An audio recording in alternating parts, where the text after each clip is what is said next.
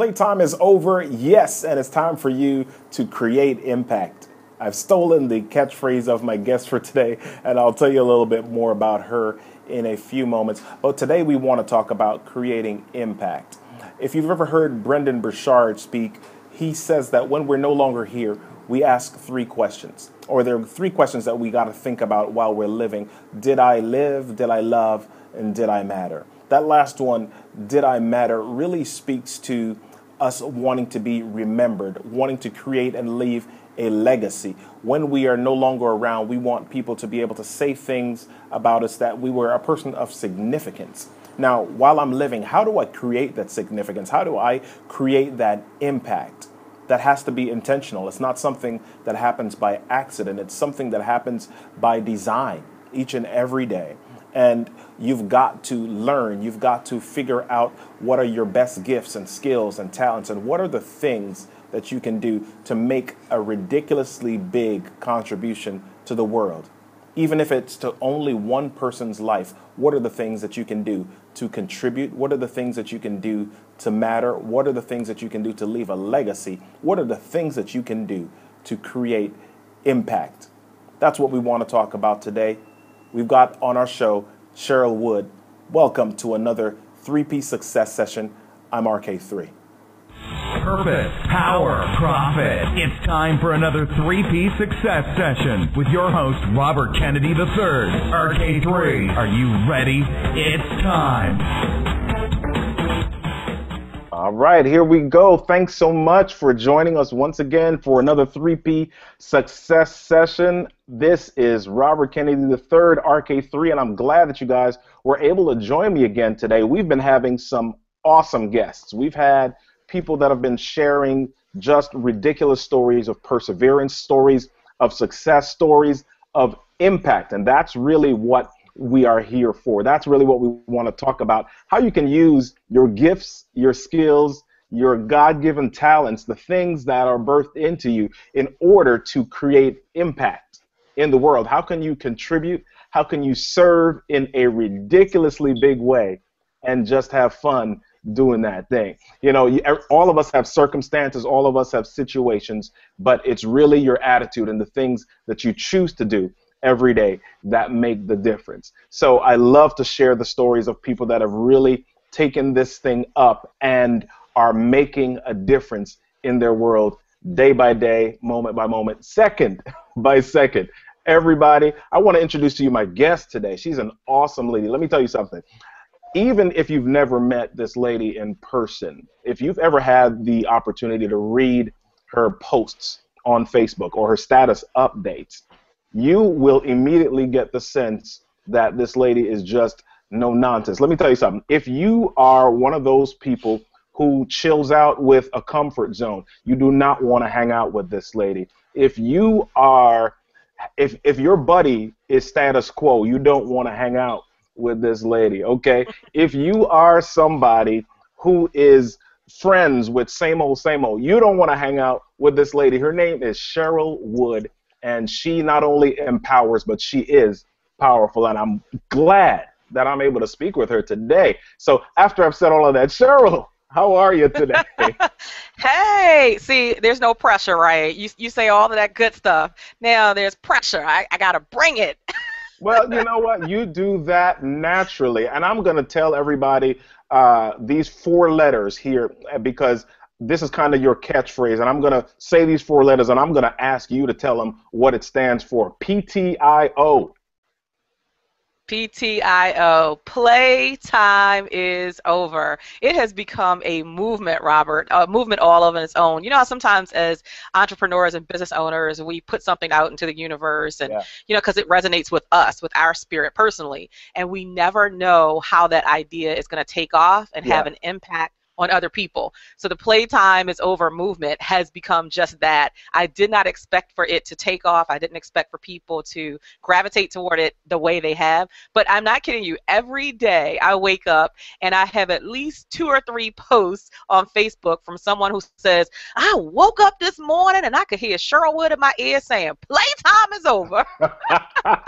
So let me ask you. And I'm fired up. That's it. And you know what? That thing, it fires you up just to hear that Yeah. statement. I have never even heard you say it, but I'm reading it, okay?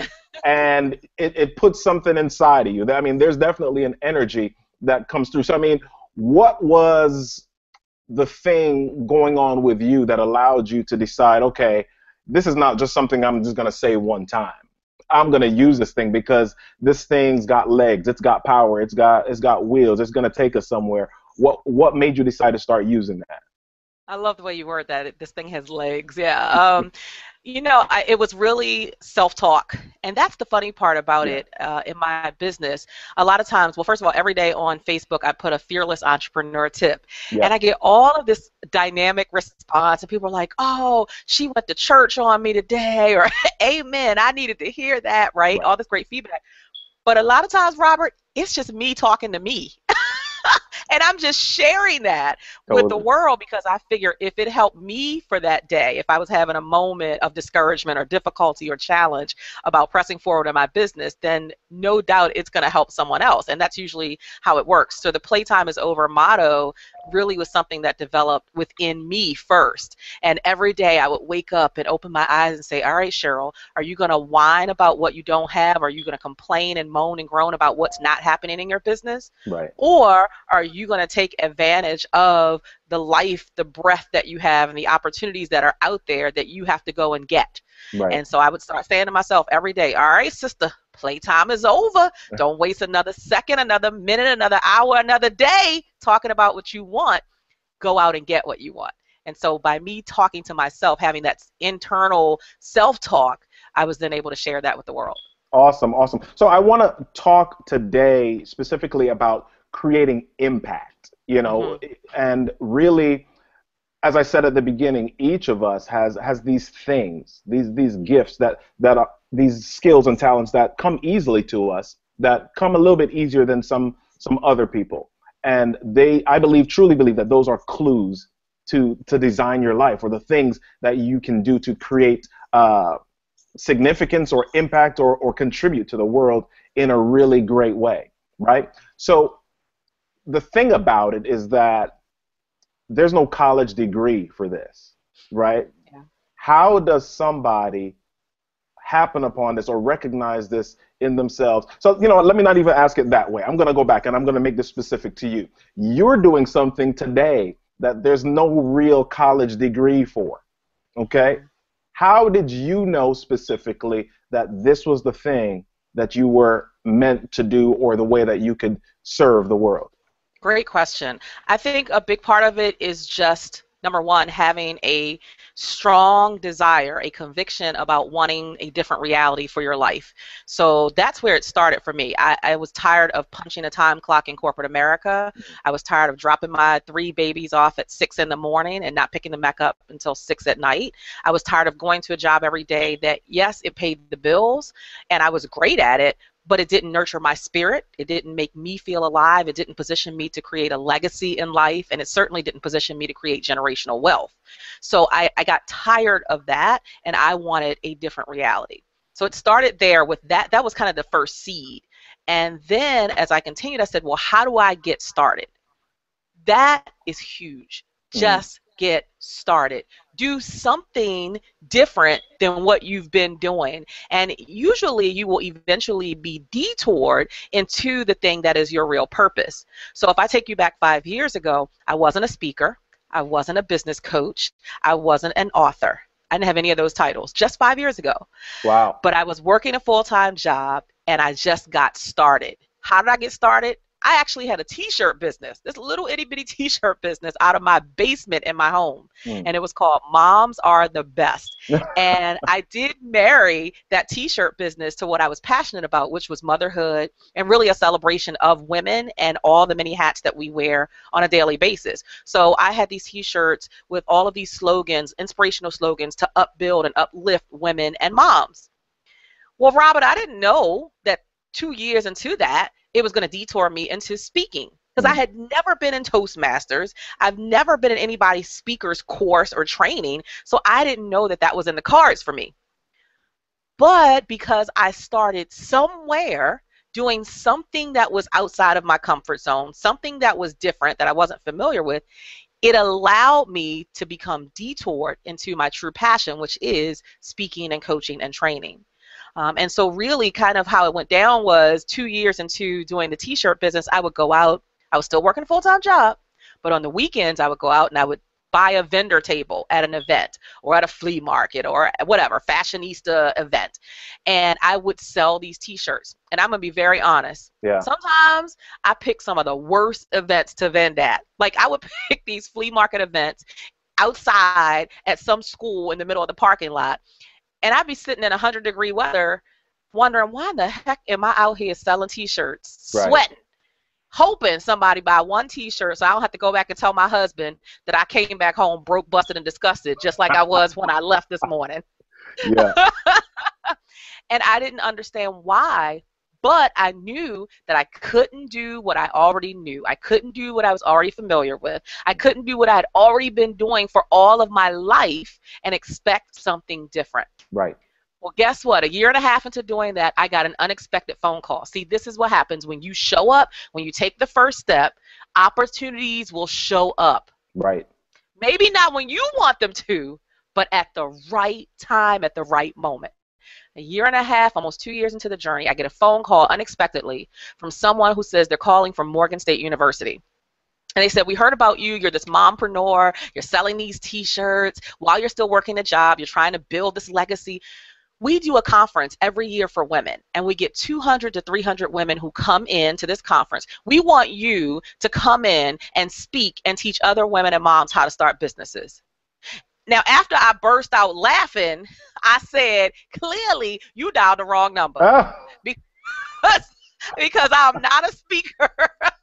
I sell t-shirts. Wow. That's what I do. I'm not a speaker.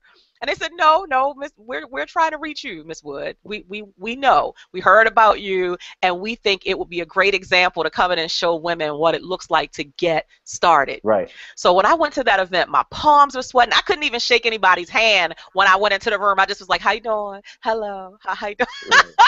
I was so nervous. My heart was racing. I had never been on anybody's speaker stage anywhere. Right. But sometimes the opportunity will show up and you have to walk through that door because that door may never appear again. So I did it, and let me tell you, Robert, after that event, that first speaking event, I knew with everything in my core, everything in my being, that that is what I was destined to do. Like literally, I was created for that. And so from that point forward, it was just forward movement towards intentionally pursuing a speaking career. But imagine if I had thrown in the towel 1.5 years, 2 years before that, because I was tired of sitting out in the sun and didn't want to sell t-shirts. I would have never gotten to that place of having that door of opportunity open where now, here we are 5 years later into the journey, I'm recognized as an international speaker and coach and traveling the world doing what I love. Awesome. So I'm going to put you on the spot for just a moment here. Go right ahead. So a lot of people, they've got this thing. They know that they're mad about where they are. They know that maybe not the same situation, but they have their own hot sun experience, right? And they just don't like what they're doing. Let me ask you, if you did not have the job, let's say that you lost the job, right? What step would you have taken? What is the thing that you would have done that possibly would have led you to right where you are now? What would you have done a little bit differently if you didn't have the same scenario? If I didn't have the job, I mean, I would still do something different. Right. I don't think you can get anywhere different until you do something different. Right. So if you're sitting at home and you don't have a job, okay, well, maybe right now what you're doing is you're looking in the help wanted section trying to find a new job. But maybe instead of doing that, you need to be creatively creating your own opportunity, trying to figure out, how do I start my own business? How do I use the gifts, the talents, and the skills that I have internally and intuitively to be able to create my own empire instead of putting myself right back in the same position of getting a job where I'm building somebody else's empire. Awesome, awesome. I love that. And I wanted to ask you that because, I mean, as you were kind of talking, I shouldn't be multitasking, but I did for a second. Sorry. I flipped back over to your website, right? And I see Y-Center, Essence.com, Radio.com, Radio 1, Fox 5, News Channel 8. I'm seeing all of these places that are not just mom and pop shops. These are recognized media places or institutions or organizations. You know, how do you, did this just happen accidentally, or once you decided, look, playtime is over, right? I'm gonna go and do certain things. How did you position yourself to now gain the visibility so that you can create even more impact? Yeah, you know what? It's consistency. Yeah. Period. When I started out 5 years ago, nobody knew me. Nobody knew who the heck Cheryl Wood was. I was punching a time clock, going to work, getting a paycheck like everybody else, living literally paycheck to paycheck. Right. I didn't have any media visibility. I didn't know anybody who could introduce me to this person. I didn't have any of that. I didn't have any angel investors, no business loans. It was just me with a desire to do something different and to take the first step. But it was with consistency that allowed me to be able to show people, not tell them, because a lot of times we get into the space of talking about it. Oh, this is what I want. I want to be recognized, a recognized speaker, or I want this, or I want that success. No, you can't talk about it. You got to work for it. You show people through your actions that you are serious about it. And when you consistently demonstrate the actions, that's when people start to take notice and say, oh, okay, she's not, or he's not just talking about doing something new and big and different, but he or she is taking the action, and people, that will resonate with people when you are consistent. So I consistently sold the t-shirts until the speaking opportunity came, and once the speaking opportunity came and I realized that was the gift that I wanted to pursue, guess what? For the past 3 years I've been on a serious grind, consistently posting on social media, consistently educating and informing people, even when I didn't get paid for it, consistently going out and speaking, even when nobody could pay me for it, when I had to put my own gas in my car and pay for my own hair and my dress to show up and look like the pro that I wanted to be recognized at. So it's consistency, consistently sending out newsletters, consistently going to networking events, even when I came home from the full-time job and didn't want to go, and wanted to just stay home with my husband and my 3 kids and chill out in my pajamas and eat pizza, I had to say, all right, no, I got to freshen up. All right, I just got off work at 5. I got to get to this networking event at 6:30, and I'm going to be there till 9:30 because I had to create a buzz about who I was and what my mission was. So it's consistency. Awesome, awesome. So now you're talking about, you just kind of went into you leaving the full-time and coming home and making certain decisions. Now you're in the place that at least you're on your journey to where you want to be. What are the things that you do daily? What are some of the things that you do day to day to continually stay in that frame of mind, really target that mindset of success each day? What are some of the practical things that you do every day? Number one, I talk to myself. Now, Robert, I don't answer myself, but I talk to myself. Yes. As soon as I open my eyes for the morning, I'm like, all right, Cheryl, today is going to be an amazing day. You are a winner. You are a magnet for greatness. You're a magnet for abundance and prosperity, but you can only get that if you are out there working for it. Right. And then I don't just sit behind my computer. I get out and I actually have a schedule of what I'm going to accomplish for that day. And I think sometimes as entrepreneurs, we think we can just sit behind the computer and post something on social media and send out a couple emails. Well, that's not bringing money into your bank account. See, I need money in my bank account so I can pay my bills, so I can stay a full-time entrepreneur and not have to go back and punch a time clock. So that means I have to be very intentional with how I spend my time. So, for example, every day, usually between, I say 9 to 9:30, now that my kids are back in school, I will post my Fearless Entrepreneur tip. After that, Robert, I don't have to be on social media for the rest of the day unless I choose to. Right. But that is my commitment for the day. Post early in the morning, right after I drop my kids off or right before I drop them off. That's my post. Now, let's get to work. Okay, so for instance, this morning, dropped the kids off, went straight from the kids to a business meeting that I had with someone who's going to be a participant in my upcoming conference. From that, came home, had to curl my hair, get ready for this Google Hangout, and this is intentional. I'm now intentionally spending the next hour with you so that now, guess what? My message is opened up to your audience. Right. And maybe someone from your audience will say, I like what she brings to the table. Maybe I can contact her. Maybe I can coach with her. Maybe I can buy her products. So that's intentional. Then this evening, okay, after I hang up with you, I'll go get my kids. I know I have to do dinner time, bath time, homework, and then at 7 o'clock, I have my own teleconference that I host with my sizzle speakers, because I do a 10-week speaker intensive training. Right. So everything is intentional and it's written down in blocks of time so that I know what I have to get done. I don't leave anything up in the air. Oh, I wake up today and just, I don't know what I'm going to do. No, I know what I'm going to do. And I know what's going to bring in revenue. I know what pieces I'm doing that's going to get me exposure, continued exposure, such as this Google Hangout. Right. So it's intentional, being intentional with my time. Right. So you brought up something really great just now. So a lot of people, well, you brought up 2 points that I want to hit. A lot of people sit behind the computer and they type stuff and they expect to get exposure that way. But then you also talked about being really clear about what are your revenue producing activities. Yeah. So in coaching somebody or in advising somebody, is there a percentage, or how do you tell them to choose which activities are more important than the other? There's some things that are not going to bring in money, but you still got to do them. How do you advise them in that regard? Yeah, I mean, I think, I don't know if I can really say a percentage other than saying that 20% of your efforts should generate 80% of your revenue. I mean, I think that's kind of a typical thing that most entrepreneurs know, but I don't think most entrepreneurs execute that very well. That's the word. So if you know that it's the opposite and you're slaving and working 80% to bring in this 20% of your revenue projections, then you know that you need to shift some things and do some things differently.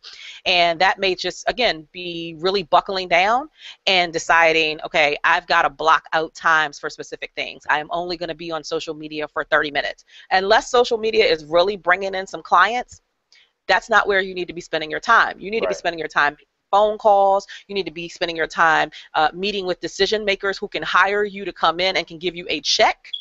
You need to be doing the things that bring in revenue. So I think a lot of times it's easier to do the things that are sexy about our business. So let me give you an example. For me, speaking on stage is sexy. I'm like, oh, I get to be on the stage. I got the little lapel mic, and that's real sexy. Yeah. But it's the behind the scenes stuff that's not sexy that oftentimes brings in those multiple streams of revenue that help me to keep myself afloat in business. So it's sending the newsletters. That's not sexy. I have to sit down and write that stuff out. Nobody's watching me while I'm doing that. Right. I have to post the social media posts. I have to do the blogging. I have to do the marketing. I have to pick up the phone and do cold calling. I have to send out direct mail. Those are the not sexy parts of being in business, but keeps business coming in, keeps money coming in. And if you stop any of those things, if you stop educating and informing, sending newsletters, doing blogs, keeping a buzz created, meeting with people, cold calling, marketing, if you stop any of those things just because you got one client or 2 clients, guess what? If those clients are gone tomorrow, then what? You can't put all your eggs in one basket. You have to have all of these different streams of revenue coming in, and you've got to be doing the work behind the scenes to consistently allow you to generate revenue through all of these different avenues. Right.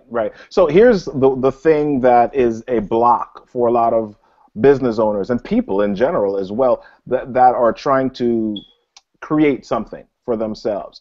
They feel icky or salesy when they have to either talk about themselves, number one, or say, look, this is my product and this is, how I can help or what I do. How do you yourself, if you have that fear, get past that? Or how do you suggest that people get past that in order to be able to create impact? Again, that's another great question, and it's something that I struggled with for a very long time when I first started, especially with speaking, because oftentimes when I first started speaking, I wasn't getting paid to speak. They would, they love what I did, but you know how to go into that. Oh, but we don't have a budget. Sure you do. It's just zero. Right. Yeah, exactly. But you can sell from the stage. I didn't know nothing about selling from no stage when I first started out, so it was very uncomfortable for me because I was happy that I finally found the thing that I was energized about, that I was enthusiastic about. So I just wanted to go and talk. I just wanted to speak. I wanted to pour into people and make people feel good. I felt good, but that was not paying the bills. So I had to learn how to sell. And I think there's this disconnect that a lot of entrepreneurs have where they feel like if I'm selling, I'm not serving. Well, Right. technically, you need to do both. There has to be a balance. Yes, you serve, but you have to sell as well. Because if you don't, then guess what? You're going to be in the same position as the people that you claim you're trying to help. Exactly. So they're broke, busted, and disgusted. You can't be broke, busted, and disgusted too.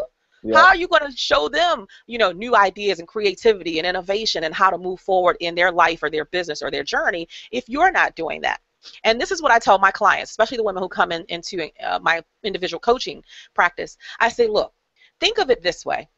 For me as a speaker, let's say I go into a stage and I go into this room and there's 200 women in the room and I blow them away with my presentation. I mean, I get them fired up about their possibilities and all the things that they can do in life. And I do that and I awaken something within them that excites them. And then I walk away and I don't give them any opportunity to extend that experience with me. Right. How selfish to open someone up to the possibility of something different. Yeah. And then you simply cut them off.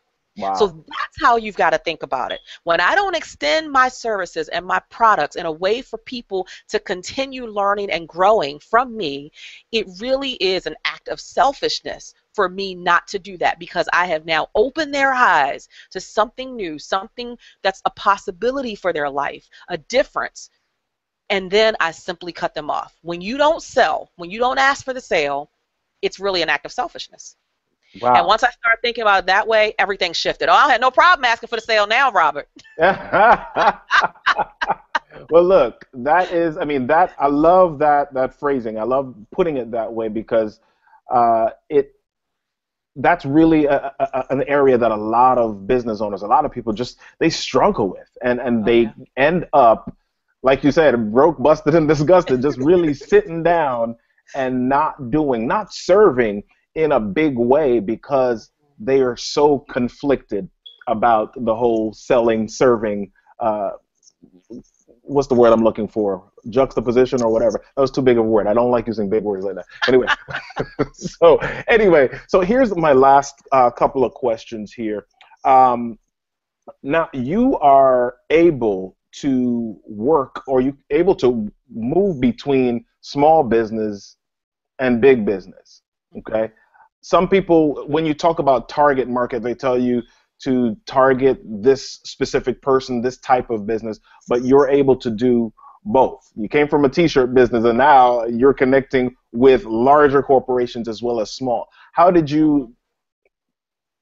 you able to refine that or create that capability within yourself? Well, I think that identifying a target audience, a target market it's critical. But I always think there will be what we call a splatter effect. Right. So you target 85% of your efforts, your marketing, your branding on a specific core market, but there's always going to be somebody else that's impacted. So, for example, I speak primarily for women entrepreneurs who are in their first 5 years of business. That is still 85% of my audience because what they are going through, what they're struggling with resonates with me because I've been there. Right. And those are the people that I really want to serve and I really want to help. That's what makes me feel good in my spirit. And I think that's the only way that you can continue to be successful in business is if you always stay true to what feels good in your spirit. Now, that's not to say that I don't speak to anyone else. So, for instance, just last week, I got hired to speak at PMI, which is Project Management Institute. So I walk in the room, and the room is packed with men. Right. Men suited up, Caucasian males. I'm the only African-American woman in the room, and then there are only 2 other women in the room. Right. Everybody else is males. So that was, in effect, a splatter effect. Someone saw my message, knew that I taught on leadership and an attitude of excellence, and felt that it would be good for that audience of males. Same with youth. I go in sometimes and I speak for colleges or universities or local schools. So there's always a splatter effect. That's that 15%. But the 85% I'm very clear on. And so even with the corporations, really that's kind of a splatter effect. Just in June, I spoke for Verizon, but it was for a women's empowerment session for Verizon. Right. So it still partially was connected to my target audience. Granted, they aren't business owners, but they're career professionals. And a lot of the things that we teach entrepreneurs really does carry over into corporate America. Those same characteristics that you have to have, an attitude of excellence, strong leadership skills, being willing to take risks, being willing to step outside of your comfort zone. A lot of those things still carry over into being the best career professional that you can. So I think it's critical that you identify someone that you're talking to, because if you don't identify someone, no one knows that you're talking to them.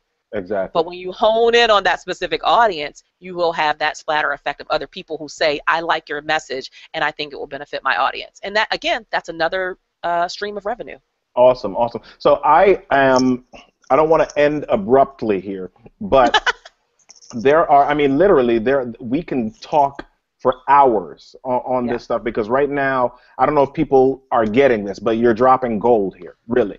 And I want people to be able to connect with you further to hear some of this stuff. So tell me a little bit about what you've got going on. I know you've got a conference coming up. I want you to share a little bit about that and tell us how we can connect with you further. Yeah, I'm continuing to spread my message of really being fearless enough to go out there and get what you want in life and in business. I have been the walking, talking billboard for what that looks like. Right. Again, if you go back 5 years ago from the t-shirt business and working a full-time job to now growing this international empire where I'm claiming success on my own terms, that didn't happen overnight, and it didn't happen by accident. It was very intentional and very strategic. So I continue to spread that message through speaking and through my private coaching, as well as things like my 10-week speaker intensive. But the thing that I'm really gearing up for now is my 2-day Women in Business conference. It is my first 2-day conference, which, to be honest, Robert, I've been running from this thing for 3 years because it's a lot of work, a lot of time, energy, effort, finances, and getting butts in the seats is challenging. But I believe that our greatness is always on the opposite side of our fears. Right. So it's been something that I've been a little fearful of, and that's why I'm doing it. And that's taking place October 31st and November 1st. It's a Friday and a Saturday in Arlington, Virginia, at the DoubleTree by Hilton Hotel. And we have a great lineup of speakers who are going to pour into these women who are in business to help them really become more strategic, become more intentional, learn how to take risks, learn how to build a community and build relationships and build their infrastructure and create content, and again, build that consistency so that they can actually get the results that they are working so hard for. It doesn't make sense to just work hard and never get results. Okay. And so I'm excited about that. So it's ptioconference.com as the website for that. Okay, awesome. I was just about to ask you that. It's okay to name drop. Tell us a little bit about some of the names of the speakers that are going to be there. Yeah, well, you know what? This is what I do. I'm one of those people, I feel like some of the superstars, you know, who have the big name, they already have theirs. Right. They have their money. They have their fame. So when I give people an opportunity, it's people who are everyday, ordinary women like me who deserve their 5 minutes of fame. So these are local women in business who have reached really new heights in their business, and now they're pouring back into other women right here in the local community. So we have Dr. Monica Oganda. She's coming in from Atlanta, Georgia. Awesome. I have Patsy Anderson, who is here locally. She's going to be speaking about being richer, smarter, and happier. Cherie Cofield out of Owings Mills, Maryland. She's going to be talking about reducing stress so that you can maximize success. So most of our people who are speaking are local people who started at the rookie status just like I did, and over time have grown their empire. I want to show these women real life experiences and examples of what you can do when you nurture your possibilities with intention. That is awesome. Thank you so much. I'm excited about the conference. I'm excited about everything that you're doing. I'm excited about just the energy that emanates from you in online or wherever you are. Just people are excited to be around you, and I thank you so much for just taking up the mantle and putting that stuff out into the world, not just for women, but for men, for people, for youth that need direction, and people that are just looking to create something special and something different. And the word that we're talking about today, looking to create impact and a legacy for themselves in the world. And so I thank you for sharing that with us today. And listen, guys, I want you to subscribe to the 3P Success Sessions. We've had some great guests. We've got, I mean, there's been gold that's been shared here. And if you're not coming to this podcast with a notepad and a pen, you're missing out on some stuff. So I want you to do that. I want you to subscribe and go to robertkennedy3.com. We are on Stitcher.com as of this week, and we are also on iTunes. So I want you to download, subscribe, share on social media so that other people can also hear these messages of hope, empowerment, and really just how to create impact in the world as well. All right, so that's it for today. Robert Kennedy III, RK3. My guest has been Cheryl Wood. Visit her at Cheryl Empowers or CherylWoodEmpowers.com. Go check her out. PTIO, Playtime is Over, conference.com, and sign up for that conference, and you are going to be in for something special. I want to tell you, find your purpose, live with power, and you know what? You do those things, and eventually you're going to create more profit. Have an awesome day.